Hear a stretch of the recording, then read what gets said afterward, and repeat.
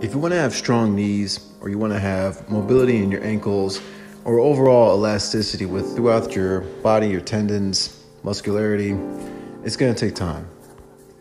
It requires steady progression with stretching, nutrition, lots of rest, consistency, and most importantly, focus.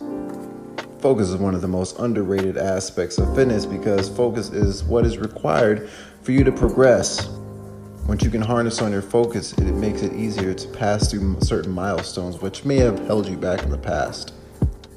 Through my years of training and lots of experience, I've come to the conclusion that slow and control exercises are going to be the best recipe for longevity. Many conventional exercises are very high impact, leading in unnecessary damage. But I'm sure you came here to learn about how to get flexible yourself. So let's get started. This is one of the stretches that pretty much anyone can do.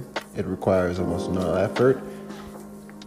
But once you've been able to get your body a little more limber and you're ready to try something new, this is another one that's really good for you. Helps open up your hips, which is also needed for you to be able to get gains in your leg exercises. The whole entire body works as one unit. Notice this lunge. This is the way most people do their lunges, with their leg going straight up into the air. But to increase your ankle mobility, you must bring the knee forward. So the Achilles tendon must loosen up. Keep the heel down when you're going forward. I literally had to push myself through a mental block to be able to understand this. If a normal lunge is too difficult or requires too much pain for you to finish, elevate your leg and try the same movement. Remember to stretch. Different variations are good. Try different positions. Find what's comfortable for you.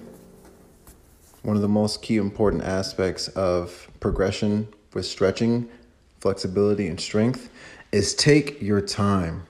Don't be in such a rush to keep going and go to the next level. You're going to move at your own pace.